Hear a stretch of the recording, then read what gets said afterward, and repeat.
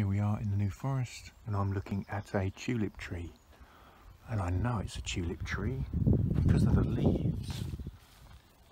And if we come up close to one, here, this one, if I turn it on its side, that to me looks like a tulip flower, and it is so distinctive. You'd think it was like a maple in shape, but then you realise it's a maple that someone has chopped the top off. So you've got the very truncated tip to the leaf. That's a really good indicator. But there's something else I want to show you on here. Look at these buds.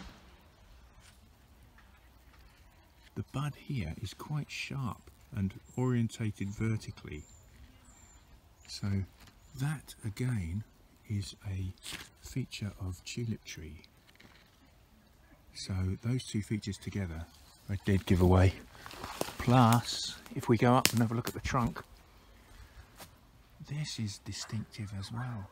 You've got those slight twirling of the fissures. It's quite grey, and it's got little what look like pits from a distance, and that's part of the visual character of the trunk that I notice when I'm looking at a tree. But for those reasons, I'm sure that we're looking at a tulip tree.